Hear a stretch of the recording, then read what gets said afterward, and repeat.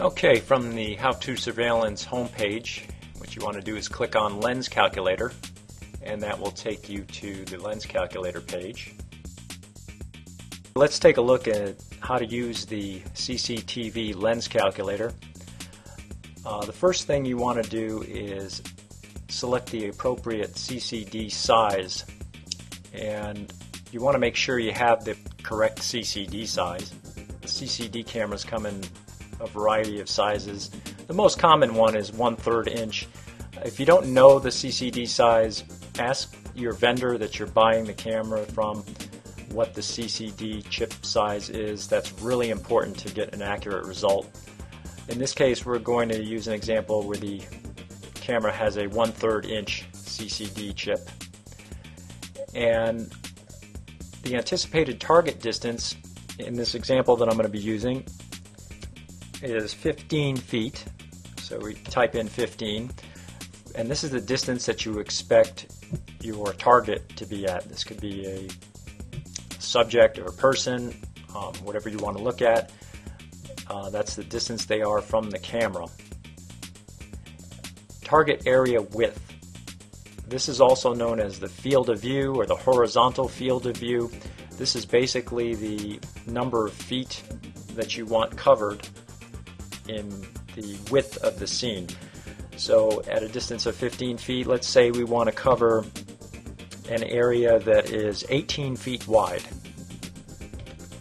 So we type 18 here, and then we click calculate, and it comes back and it calculates a focal length required to achieve this target area width at this distance. So in this case we need a 4mm lens. Now CCD cameras come with a variety of lenses, but usually they don't have a 4mm lens as a standard lens. Usually the standard size that it would be closest to that would be a 3.6mm lens. So you can go ahead and use a 3.6mm lens if this is approximately the width that you want. You can go ahead and experiment with some of the numbers here. Let's experiment and make this 19 feet for the target area width. I'm sorry, 19. Click calculate. Recalculates the focal length required. Now we're down to 3.79 or around 3.8 millimeters. And let's try 18. Click calculate. Oh, I'm sorry, I went the other way. Let's try 20. Okay, 20 feet wide, 3.6 millimeters would be the lens that we would require to get a 20-foot target area width at a distance of 15 feet. You could also experiment with, like I said, just using different target area widths going the other way. Let's say we wanted to make it a little bit narrower. If we put in 15 feet, it says we need a 4.8mm lens. And keep in mind, as we make the target area width narrower, the magnification is going to be greater, so that's what's requiring a longer focal length. As the focal length increases, the magnification increases. And so I sort of think of this as optical muscle, because it brings you closer into the scene and gives you more detail. But it does so at the cost of the target area width.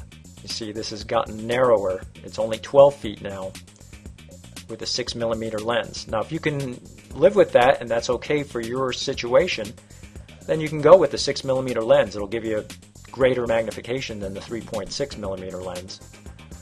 But as I said, it does so at the expense of the target width. Let's try another distance. Let's try 45 feet. And how about a 30 foot target area width? It says a 7.2mm lens is required. You could go with a 6mm lens on that. If you want to find out what a 6mm lens will give you, you can just plug in different numbers here until this reads 6mm. See, we're getting closer to 6mm at 32 feet. Let's try 34 feet. 6.35. Let's try 35 feet. 35 feet, calculate 6.17. So that's roughly a 6mm lens that would be required. As you can see, you would have a target area width of 35 feet at a distance of 45 feet. You could get this a little more accurate if you wanted 35.5 feet. Again, this is an approximation, so there is a little bit of play in the numbers here, but this gives you a good idea of what you can anticipate as far as your field of view with various lenses. If we wanted to see what a 16mm lens would do, 16mm lens is another one of the standard sizes. That's more of a telephoto lens. It's a stronger lens. We know that it's going to make the target area width a lot narrower, so let me just put in a guess here. I'll say 15 feet. And you'll notice that says 14.4 millimeters, so we're getting close. I'll put in, let's say, 12 feet. We went above 16. 13 feet. Okay, we're very close to a 16mm lens. Let's put in 13.5 feet, hit calculate, and that gives us a 16mm lens. So with a 16mm lens at a distance of 45 feet, the scene is going to be 13.5 feet wide. So you'll cover an area that's 13.5 feet wide at a distance of 45 feet.